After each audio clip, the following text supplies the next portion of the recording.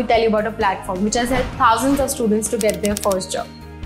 It includes 200 plus courses, certifications, projects, upskilling, placement preparations, tracks for service-based as well as product-based companies, internship with TCS and so much more, all under one subscription. Prep Insta Prime, your one-stop solution for all your placement needs. Check out Prep Insta Prime now to prove me wrong. Hello everyone, so welcome to this video. We are going to discuss about Goldman Sachs verbal ability this time, and we are going to discuss about all the questions and answers, the number of questions, difficulty level and everything that you are in search for, right? So let's first begin with the most important detail about Goldman Sachs verbal ability is that you don't have any grammatical questions over here. All that you have is reading comprehension, and that is why Goldman Sachs often calls this particular section as verbal comprehension. Why? Because you have only reading comprehension questions in this section and you have a total of 10 questions, right? So you have to solve 10 reading comprehension questions for the verbal section, and you don't have a lot of time because you have a submerged total time about for the entire aptitude section, and you have to take out some time, at least 10 minutes or 12 minutes for this for the verbal section as well, right? So out of those 90 minutes you have to take out 10 minutes apart from all the remaining 5 sections, right? So it sometimes becomes a little hectic for people to solve this section because reading comprehension takes time, right? So we are going to solve a couple of reading comprehension, and I'm going to give you some quick tips and tricks on how you can actually, minimize your time that is required to solve any reading comprehension questions. So let's move forward. Alright, before that, the top 3 commenters on this video are going to get a free Prep Insta Prime access. So yes, that's a fair deal that we're giving to you. So you can comment anything in the comment section below. It can be regarding your experience with Prep Insta or any query that you want us to resolve for you. So we will be glad to help you out with that and also provide you a free Prep Insta Prime access as well. Moving forward, if you are not connected with us on our social media handles, make sure that you do, because a lot of companies are hiring, and because this is a recession period going on, there are very few companies that are coming up with new hiring. So if you miss those opportunities, you are going to probably be not placed for a long time in the future. So make sure that you're following us and you have all the hiring updates for your pass out years. And yes, we put all the important details on our social media handles. Now you can connect with us on a Discord as well. Why specifically Discord? Because we have a personal connect with the mentors and the students on Discord, and we have live sessions going on over there. So it's going to add on to your preparation section as well, right? So yes, that is about us. Let's begin with the verbal section over here. Now, like I told you, that there are only reading comprehension questions in the Goldman Sachs verbal ability section or the verbal comprehension section. So you need to know the tips and easy tricks on how you can minimize your time that is required to answer in reading comprehension question, because like they are not going to give you a very short passages. The passages are going to be long, even though the questions can be a little easier than they seem. But passages are long. You have to go through the passage, you have to go through the question and then answer it after thinking a lot, right? So we are going to understand a few tips and tricks over there. So make sure that you're watching the entire video, because I would be giving some tips over here and there, and you have to pick them up as well so you don't miss on any of them, right? So let's start with the first. Now, the first tip that I'm going to give you here is always read the question first. That is the most basic tip for any reading comprehension section, is reading the question first. Why do you read the question first? Because it gives you an idea as to what you are actually looking for in the passage. If you're not reading the question and if you're going to read the passage in the first instance, you don't know what you're looking for. You are just mindlessly reading each line of the passage and you don't know what you're looking for, right? So what we do is we first go through the question given to us, and after that, when we are reading the entire passage, we know it gives us a click that, okay, this part is where I want to concentrate on, right? So let's read the question here first. What, according to the passage, can make a person lucky? Alright, so now when we are going back to the passage and reading the passage, we know that we are looking for the word lucky, right? So let's quickly get back to the passage. All right. We have all been there, busy with our jobs and taking care of our families. We have to-do lists a mile long. If we are lucky, we stumble into bed at night, we might have crossed off a handful of tasks. So you can see that we have the word lucky right over here. And what makes us lucky is stumbling into bed and crossing off a handful of tasks. That means whatever to-do lists you have, you're crossing off a couple of tasks in the list, and that makes you lucky, right? So now that we move towards the question and the options and we read it again, what according to the passage can make a person lucky? Having a family, having a troubling sleep, being busy with jobs, or ticking off activities from to-do lists. So we know the answer. It's option D, ticking off activities from the to-do list. How do we know that? Because we read the question. We know what the keyword is. We go back to the passage, read that keyword and go beyond into that little circumference and read the sentences and we get the answer, right? So here option D should be the correct answer, right? Ticking off activities from to-do lists makes us happy. Right, so that's the first answer. Okay, let's move forward. So we have the same passage but with a different question. So let's quickly go through it. What can you infer from the phrase, the size of these tasks is exaggerated? What do you understand?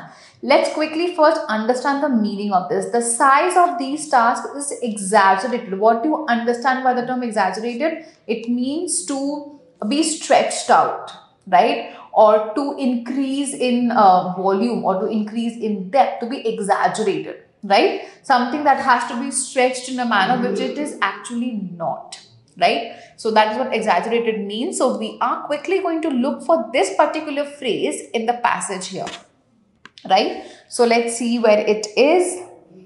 Let's quickly go through the passage here. It can take you some time. So this vicious circle goes on for day after day, months after months, year after year, right? Okay, as you can see, the stress and anxiety takes up valuable time. All right, so we have this part over here itself. For some reason, in the middle of the night, the size of these tasks is exaggerated. All right, so we have the phrase. Now let's go read two sentences above it and two sentences after it. All right. We have trouble sleeping as we think about all the things we failed to do. For some reason, in the middle of the night, the size of these tasks is exaggerated, sorry. When we get up the next day, we are sleep deprived and racked with guilt, ready to begin yet another day of being behind. All right. So here what do you understand? That the person says the size of the task is exaggerated. Why? Because that particular task was unfinished in the previous day and the person will have to carry that unfinished task into the new list of a new day and add that unfinished task in the new list as well. That means the number of tasks is increasing, right? And the burden to finish that task is also increasing, right? So let's quickly look at the options given over here. The tasks increase in weight and size. Do you think the task is increasing in size or it's doubling up? No. The task seems to become incomprehensible. Incomprehensible means something that is difficult to understand. So we don't have that. The importance of the tasks get bigger. No, importance remains the same. Only the task is added from one list to another. It is carried over and the burden is transferred, right? The task feels a burden to be completed the next day. So this becomes the correct answer because as per the author, the task becomes a burden to be completed because it is being shifted from an unfinished task list to another new day's task list, right? So here again, option D becomes the correct answer. All right, let's move forward. So we have again the same passage, but let's say we have a different question over here. Why is it said that perfect is the enemy of good? Now, coming towards the second tip of reading comprehension, that is that whenever you are reading a particular question, and if it is a referential question, you can just get back to the passage and point out the area where the line is and you can get the answer as well. But what do you do if it is an inference based question? You get back to the passage and look for the keywords.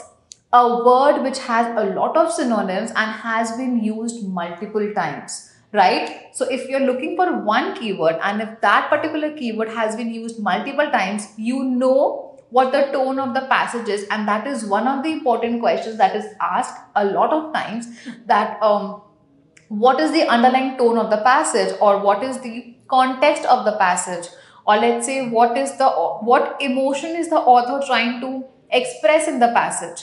All of these questions can be answered if you put your emphasis towards the synonyms of the keywords. Look for the word that has been used multiple times. Look for the words that has been used synonymously, right? And there is an answer for the tone of the keyword, tone of the passage. All right. Why is it said that perfect is the enemy of good? All right. Let's move towards the passage here. Let's look for the portion that says this. And here it is in the last sentence. In fact, perfect is the enemy of good. Right? Another very important tip comes here is, whenever you have to pick out the meaning of a phrase given to you, always break it down. Let's break this phrase down. Here it says, perfect is the enemy of good. What do you understand? Let's break it down. Perfect means doing something very perfectly, very to the point, is the enemy of good. Enemy means someone who is not friendly, of good. That means perfect is bad. Enemy of good is what? What is the opposite of enemy? It's good. That means perfect is bad. So, being perfect in everything can make you bad, right? So, let's look through the options. Doing something perfectly can ruin its quality. Trying to be perfect in everything can delay the process of its completion. Perfectionism has its cons when it comes to having multiple tasks at hand. Perfectionism increases our anxiety level. So I feel a lot of these options are similar to the context, but let's quickly understand what the passage wants to tell, because we have to pick the reference from the passage itself, right? Okay, if we insist on being perfect in every task, excuse me, we minimize the chance that we will actually complete the task. That means, according to the passage, if you are trying to be perfect, you reduce the chances of completing a task. So, here we are talking about task completion, right? So, what do you think should be the answer here? Trying to be perfect in everything can delay the process of its completion. So, according to the passage, this can be the correct answer. Alright, so option B over here becomes the correct answer for this particular question. I hope these tips are helping you out, because you will need them when you're sitting for a Goldman Sachs verbal ability section, because you have to answer a lot of reading comprehensions in very less time. Okay, let's begin. Sorry. Okay, again, let's move towards the question first. Which of the following are proven methods of time management? Setting goals that are achievable, imbibe the sense of guilt, delegate the tasks on priority, getting perfect in the tasks. Alright, let's quickly go through the passage. Where are they mentioning this part? Let's see. The key steps for successful time management are as follows. So what are those? Setting realistic goals. So we have our answer. Getting organized. Delegate. What do you understand by the term delegate? Delegate means to allot your time to different tasks. That means you can say that, okay, I'm going to give 10 minutes to verbal, 20 minutes to quants, 30 minutes to logical. That way you are delegating your 50 minutes of time to different important sections, and you know that you are going to complete that task in that time, and if you don't, you're going to move towards the second task, right? So that is delegation. And relax and recharge and stop feeling guilty. So you don't have to feel guilty in order to complete a task or time management, right? So we have our answer here, I guess. Setting goals that are achievable. Realistic goals means goals that you can actually achieve. So yes. So one is a yes. Imbibe the sense of guilt. Imbibe means to take in the sense of guilt, to have guilt. And here we said that don't be guilty. So we are going to remove this. Delegate the tasks on priority. So you are delegating let's say you have 5 tasks and you are delegating it to the levels of priority. That means you're going to complete the task depending on the priorities, and so whenever, even if the last task is left that is on the lowest on priority, you will not be feeling guilty, right? So that is delegation. And getting perfect in the task is obviously not good. So we are going to go with 1 and 3. That means option A over here becomes the correct answer, which is only 1 and 3. All right. Okay, moving forward. So we have another quick question from the same passage. So you're going to get 2 passages, 5 and 5, right? That way it's going to set up the entire section. What is the underlying message in the passage? So it's a quick, fun tongue twister. Underlying message in the passage. So let's understand this question. Self-adherence and organization can foster time management. All the pending tasks of the past can act as a motivation for people. Guilt is one of the ways that can make a person anxious and hence enable task completion. A person, in order to be guilt free, needs to be relaxed and practice meditation. Now, because we have already answered a couple of questions from the same passage, I think the moment you see these options over here, you can answer the question in just one go. I would want you to pause the video right over here, answer this question and see if a question is going to be right. So we are going to play a quick game over here, right? It's also going to test your concentration. All right. Self-adherence and organization can foster time management for everyone. Like we have already discussed previously, that if you are adhering to your self principles, what do you understand by the term self-adherence? It means to be a self-involved, to depend on yourself, to adhere to your principles, to stick to your principles, right? If you're sticking to someone else's principles, your tasks won't be completed. And I think it has been mentioned somewhere over here as well. Let's quickly look for the term adherence over here. All right, let's quickly scan it through. It must be somewhere in the second paragraph. Okay, if you feel guilty, try to adhere to someone else's style, you are likely to become frustrated. And why do you think so? Because when you are trying to stick to someone else's time management or principles or task completion activities, what happens is you are not that person. So you won't be able to complete tasks according to that person or like that person, and in the process your tasks will not be completed and you will be frustrated, right? So adhering to self principles is very, very important when it comes to managing your time and completing your tasks. All right, so we are going to choose the answer. Self-adherence and organization can foster time management. Pending tasks will not provide you motivation. Guilt will not enable task completion. And if you want to be guilt-free, don't be relaxed and practice meditation, but complete your tasks and manage your time, right? So option A over here becomes the correct answer. All right, let's move forward. Okay, a quick reminder to all of you that we post often like quick reminders and quick updates on all the companies that are hiring for all of the batches out there. So make sure that you are subscribing to our YouTube channel and clicking the notification bell as well for your preparation part. And when it comes towards the information part, make sure that you have subscribed to our Instagram handles or Discord or WhatsApp or LinkedIn or Telegram as well, because we are very active over there. We post regular updates for you as well.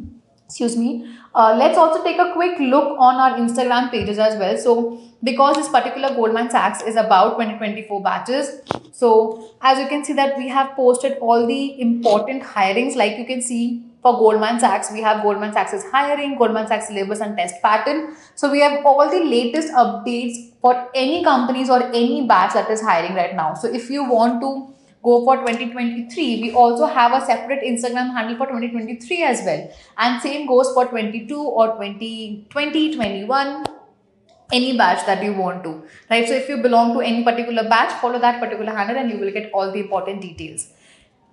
After that, let's come to Preppinsta Prime as well, because we have told that you are going to get a free Preppinsta Prime access. So what are you getting into that free?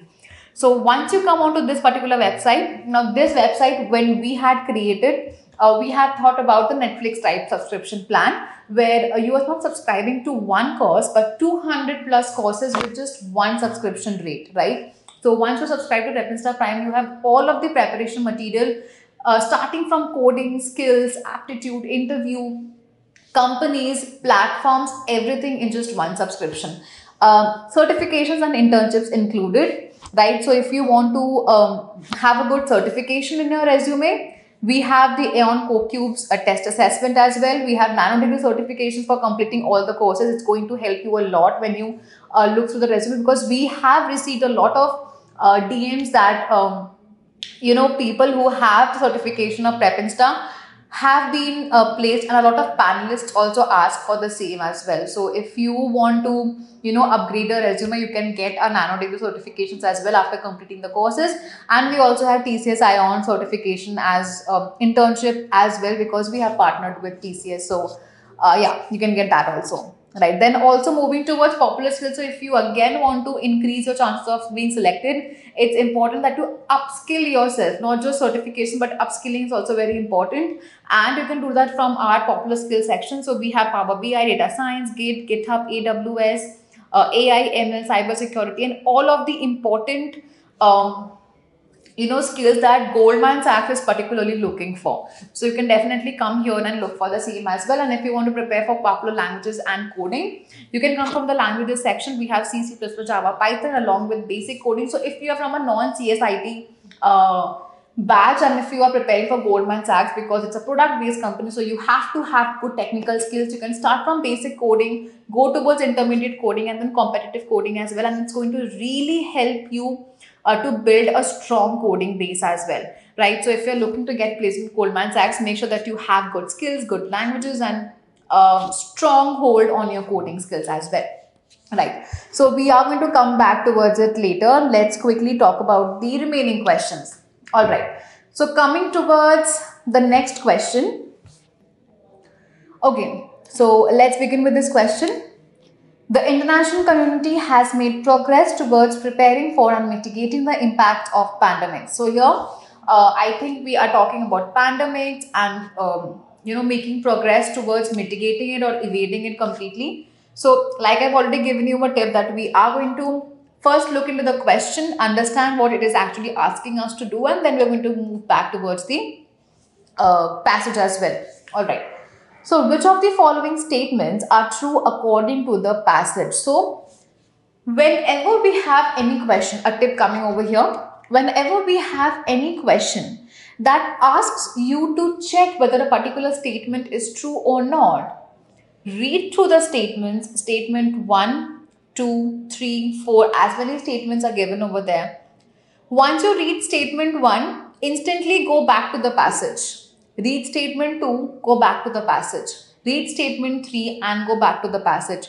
Many students, what they do is they read all the 3 statements and then they try to, figure out all the 3 statements in the entire passage, and that is where they lose their time. Because once you have statement 1 in your head, you know what is the keyword you're looking for. So you go back and you look for the statement.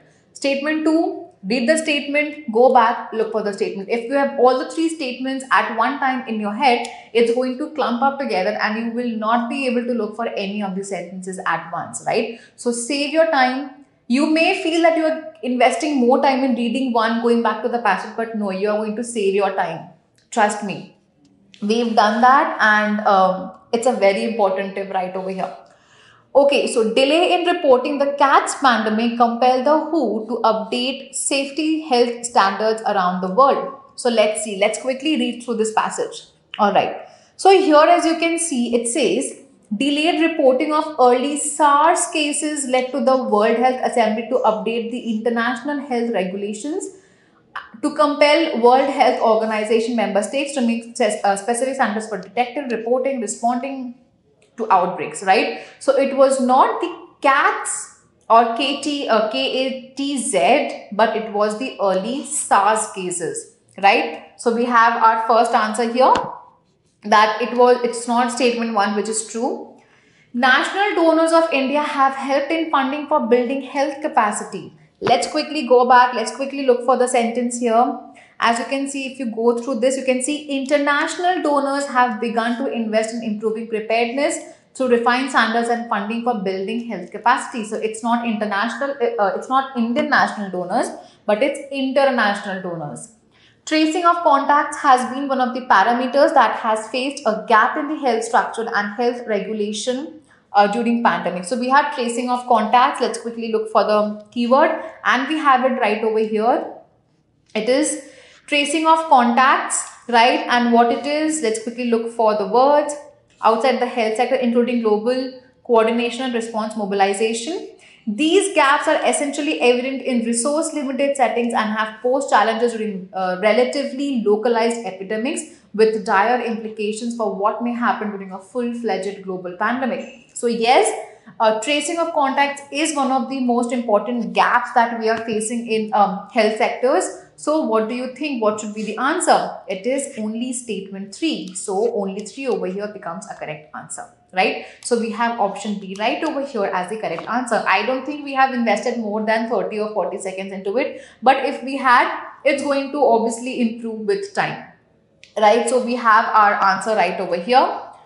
Let's move forward. Now we have another very big passage over here.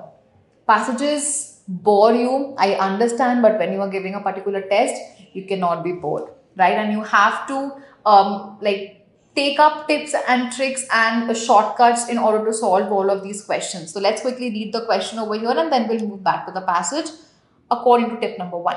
Okay, which of the following statements support the notion of freedom from restraints becomes freedom through restraints? Now, since we have the phrase over here, let's quickly get through the phrase into the actual passage. So, freedom from restraints becomes freedom through restraints in Gandhian thought. What does it mean? The difference between these two theoretical formulations changes the nature and content of restraints, which has a strong impact on the central theme named liberty. In the first formulation, restraint refers to the other imposed restraints, whereas in the latter, to the self-imposed, right? So the later part, that means freedom through restraints, right? Restraints means self-imposed restraints and not society-imposed. So, which of the following statements support the notion of freedom from restraints becomes freedom through restraints? Freedom in any form is mandatory for country to stay liberalized. No, it's not about country. The process of getting freedom comes by going through the violence of the government again. No. Collective freedom from restraint is more important than individual freedom. No. Being free from one's own limitations gives more power to an individual. So, if you are getting free from your self-imposed limitations, you have more power to put a social impact on the freedom from social restraints, right? So, only 4. That means option C over here becomes a correct answer, right? So, yes, this is the best way to answer any reading comprehension is go through the phrase, find the phrase in the passage and then answer the options over here, right? So, I'm going to take you again quickly to Prep Insta Prime because we have an incomplete discussion over here. Right, so once we come down from the coding section to the aptitude section and we are learning verbal over here. So what you can do that if you want to have more access to more number of questions, what you can do is you can also solve the aptitude based questions in the Prep Insta Prime section as well. But if you're not satisfied, if you want more questions, what you can do is you can come down to the company section, look for the company which you're preparing for and go inside its course. And once you are inside the course, you have all of the syllabus, detailed syllabus properly divided for you. And then you have detailed syllabus for round 2 as well. And then you have the course navigation. So how can you prepare for this particular course? You have all of the links over here and you have links to extra mock quizzes as well. Right? So if you are still not satisfied with the courses that we have on Prep Insta Prime, you can come on to prepinsta.com as well because we have a complete dashboard, company specific dashboards for you to prepare more questions from. So we have free quizzes, 50, 60, 70 free quizzes and you can prepare from there as well. That is how you are going to prepare your aptitude section plus a technical section as well. right? So this is one of the most important topic which we most important part which we love to provide to our students, that we are trying to provide you a full-fledged preparation model, right, starting from the basics till the advances. All right, so again, let's quickly move to the questions over here. What do you understand by the phrase kingship was basically an executive power rather than legislative? Now here I would say that your vocabulary comes into terms, right? So again, another important tip right coming right over here is, even if you have a good grammar structure, you have a good grammar skill, verbal skill, great. But you also need to have a good vocabulary and a good dictionary in your mind as well, because in places like this, where the answer can be sought out just looking at the words over here. Once you put more attention on the words and their meanings, the answer is right before you, right? So you should have a good vocabulary as well. So because there's only reading comprehension in Goldman Sachs does not mean that you are not going to practice questions from synonyms and antonyms, or let's say contextual vocabulary, because they help you to build your vocabulary. And where you have questions based on synonyms, antonyms and related questions like this, it's going to help you a lot. So make sure that you have a strong base in vocabulary as well, right? Kingship was basically an executive power than legislative. So what is the difference between legislative and executive? Who are executives? Those who execute a plan, or those who take action, right? They execute it. And who are the legislators? What is the legislative body? The legislative body is the making body, the one who formulates and drafts the plan, right? So there are two bodies, legislative and executive. Legislative are the one that formulates the plan, that brings a plan into life, and the executives are the one who take actions on the plan, right? So kingship was basically an executive power rather than legislative, means that they could only implement the powers and not form the powers, right? So the kingship indulged in only bringing law and order in the state. Now law and order is not brought in by the executives, it is brought in by the judiciary, right? So we have different bodies for different work, so this is not correct. The kingship did not look into implementing the laws but only amending them. Again, amending cannot be done by executives, because amending means changing and changing means legislation. So incorrect. The kingship took charge of enacting the laws instead of looking after the legislation. The kingship exercised the powers by only bringing the laws into force instead of making them. So this is the correct answer. They exercised powers by only bringing the laws into force instead of making them, right? So we are going to go with part D, or option D, as the correct answer, because executive means to execute the powers, to implement the powers, and legislative means to form the powers or draft the powers in the laws, right? So option D over here becomes the correct answer. Okay, moving forward, which of the following statements is true according to the passage? So again over here we have a part which talks about the passage and the statements. So individual restraints brings human integrity while social restraints uphold the non-violence. The ethico-religious principles in India regulated only individual behavior and their limits, while the state was given complete freedom. The West had imbibed more power in the religious administration than secularity, which made religion as a control mechanism. So let's quickly go through it one by one. Individual restraints brings human integrity, while social restraints uphold the non-violence in the state. So individual restraints, human integrity, social restraints. This is our keyword and we are going to look for it in the passage here. Quickly, let's look for it.